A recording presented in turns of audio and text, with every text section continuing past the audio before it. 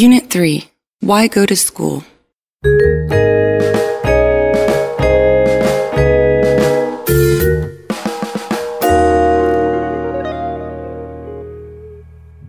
Focus on reading. Page 64. Task 2. Student's Essay. There's more information on the internet than in a million schools and in all the teachers' and schools' books in the world. Some of us say, so why go to school? In my opinion, there's more education in school than just acquiring information. While the internet provides information, schools can provide knowledge. Knowledge is not just information, but the organization and interpretation of information, which can be achieved through a good school's curriculum. Besides, the group work, teamwork, and games in class can help students define themselves and the way they relate to others. It means that schools, unlike the internet, provide young people with knowledge, critical thinking skills, and social skills. It is obvious that some students like school, others think they hate it. For students who are doing well, school is an attractive place. But those who are not successful with their grades and are always pressed by teachers and their parents consider school boring and uninteresting.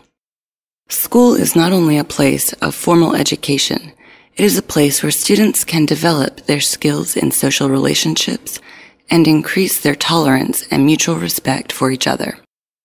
At school, we can enjoy different cultural and confidence-building activities, and at the same time, realize and demonstrate our individual talents. Everybody has an opportunity to take part in dramatic and musical performances at a school or class party, or in school or inter-school sports competitions. Now, many of the activities are organized through clubs. They provide a variety to the main educational programs and can also be enjoyed away from school and outside regular school hours. After the home, school is the main social environment for young people. At school, we make our best friends, with whom we spend considerable time going together to excursions, concerts, parties, and discos. Focus on listening. Page 72. Task 3.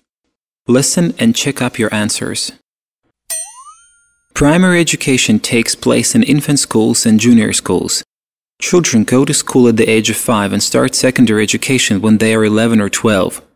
Compulsory secondary education lasts 5 years.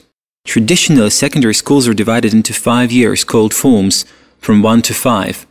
Unlike Ukrainian school children, English pupils go to the forced form only when they are 11 or 12. At the age of 16, they may either leave school or continue their education in the sixth form. Most British children get their secondary education at comprehensive schools.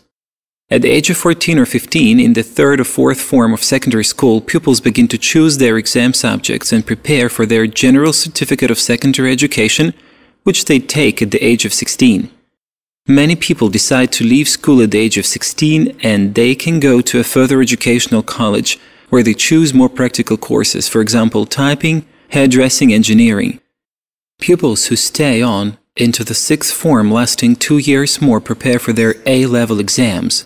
A stands for Advanced. Good A-level results in 2 or 5 subjects are necessary to get a place at one of British universities. Secondary education is available to all children in Britain. Nevertheless, some parents prefer private education for their kids. No more than 5% attend private schools. They are expensive. Private schools are sometimes called independent, and those ones which teach pupils aged 13 to 19 years old are called public. In a lot of public schools, children live as well as study. They are called boarding schools. Among public schools, there are boys' schools, girls' schools, and mixed schools. The most famous British public schools include Harrow, Winchester, and Eton, which date back to the 15th century. Many people in Britain are against public schools. They believe that all children in the country should have equal opportunities at the start and go to a usual British comprehensive school.